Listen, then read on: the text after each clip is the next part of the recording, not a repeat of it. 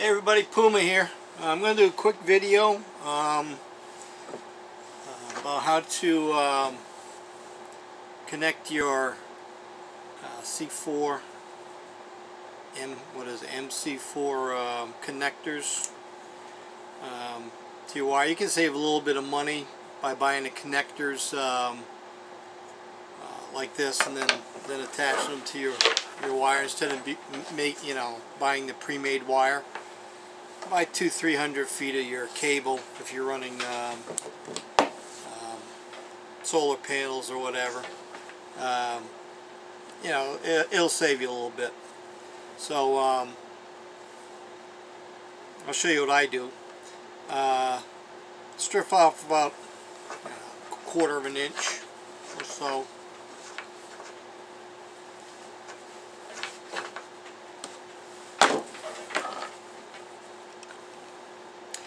Now, when you do these, they have a male and female end.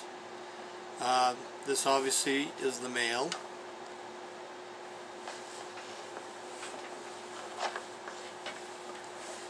This obviously is the male part here. You guys can see it's sticking out, and that's the female part, and they go together. What's kind of odd in this situation is that when you put the pins in, you're actually going to put a female end in the male end and a male end in the female end. I'll show you what I mean by that. Okay.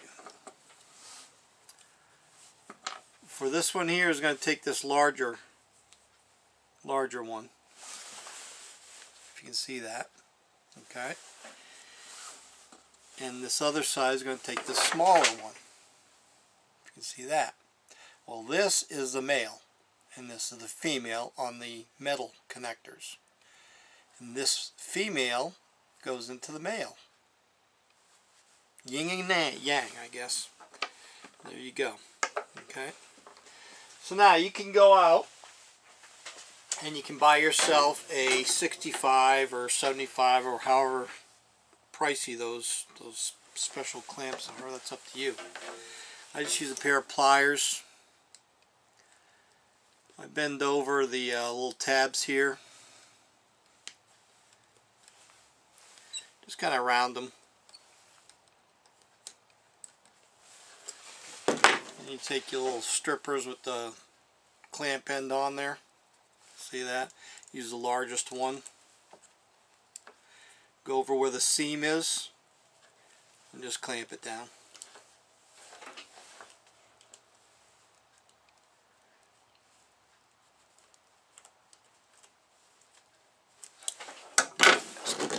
This wire is pretty stiff, so it kind of twists around on you.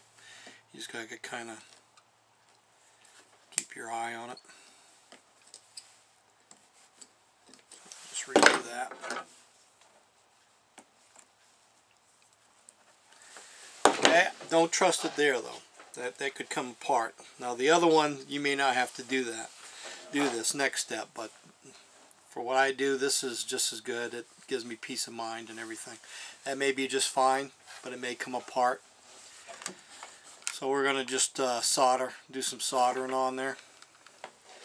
Now remember, this is America. You can do what you want. I don't wear gloves. People recommend you wear gloves for soldering. It's still a free country. You make your own choices. Me, I decide not to wear gloves.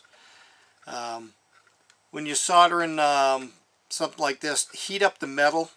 Don't just put the solder on the drip it on there, because it won't hold. You heat up the metal and heat everything up with it, and then you'll get a good solder joint there. It's going to take a little while, but everything will eventually heat up. And then you go right over the copper. There we go.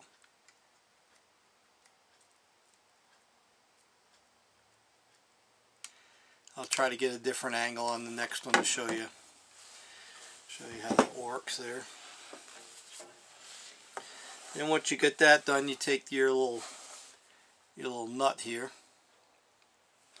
and that slips over. Give it a couple seconds before you put it together. Let it cool down just a little bit.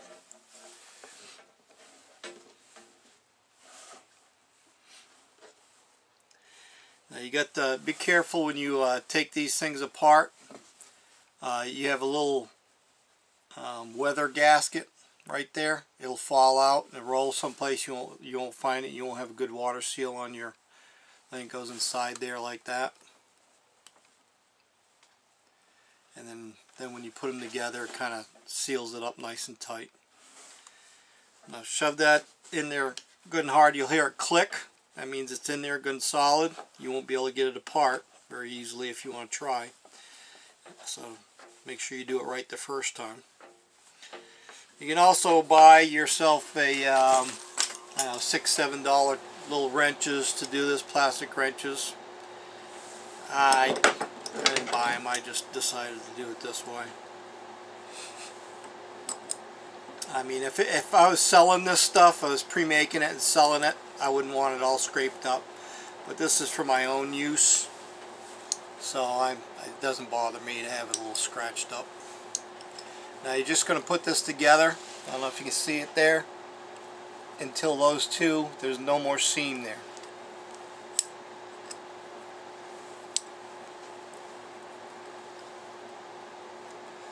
Okay, now it looks like all one piece. And that's done. That's a done deal. See how the weather strip there squishes up inside there? Water won't get down in there or nothing, won't short out. Good deal there. So that's another one done. I have a table here. I'm just measuring out 10-foot lengths. You measure it out, you know, whatever size you need.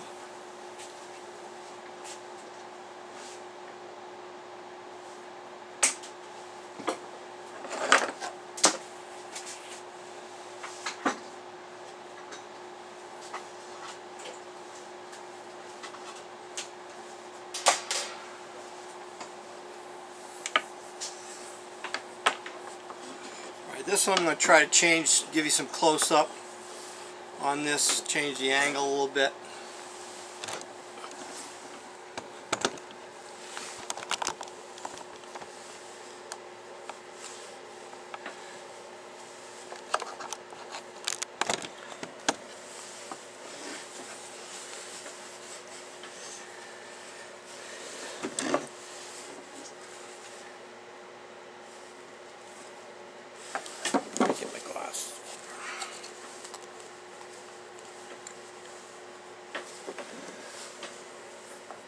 Okay, so I'm going to strip off about 1/4 of an inch,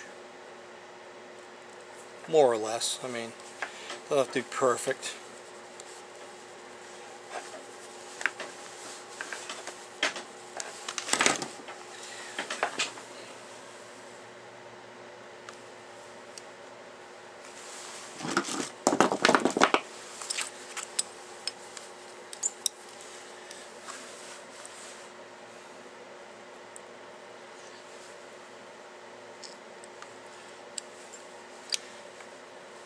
If you have something to hold the wire, it'd probably be nice too. But we all do what we can. See how I rounded that one over there? And then you just round this one up on top of it. And then you take your little tool here. And you see the seam right there? Keep that seam up. Just give a good squeeze together. Now that may not come apart, but just to be on the safe side, I'm going to solder it anyways.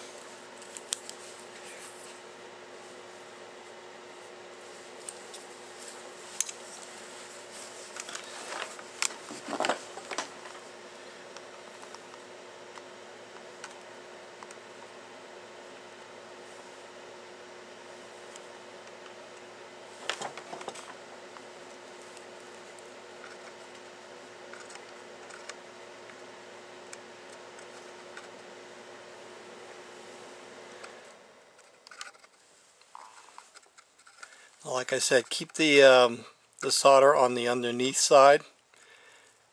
Put a little solder on there to kind of heat up the metal.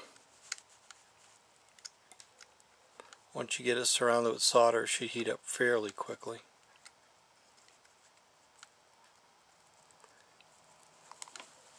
If you can see that, now it's heating up everything inside there. Okay, and that's all you do. You got a good silver bead there, no more copper showing. Okay, and you take your little thing apart. Like I said, watch out for that little weather stripping there. Slip that over that way. And I don't know if you can hear this click or not. Hear it right there?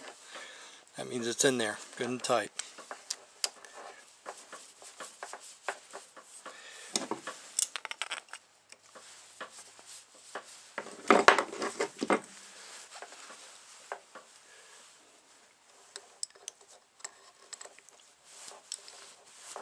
Just keep tightening up until that gap disappears.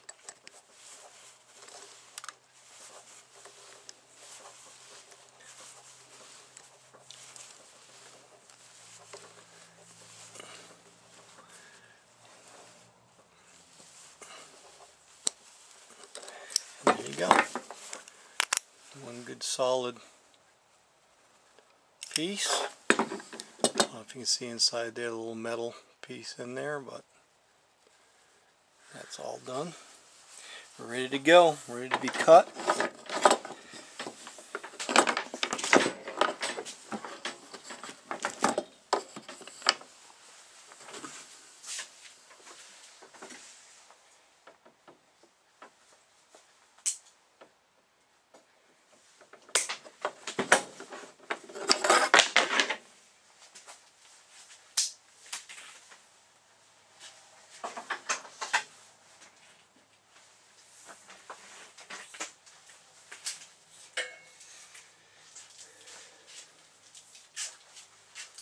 Now this is the run. This is the run that's going to the junction box. So you only need one side done. The other side is going to stay bare like that. You're going to strip it and put it in the junction box on the bus bar, and then run your wires to your inverter or wherever you charge controller. So that's another set finished there. Got a few more to do.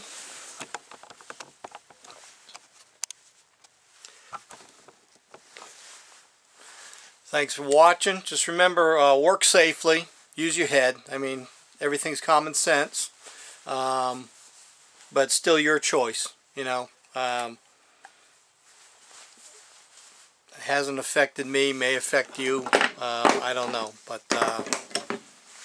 it's still your choice. Gloves, no gloves, mask, no mask, eye protection, no eye protection. If anything happens, just don't write me. Stay safe, and work safe, and hope to see you again. Don't forget to comment, and take care.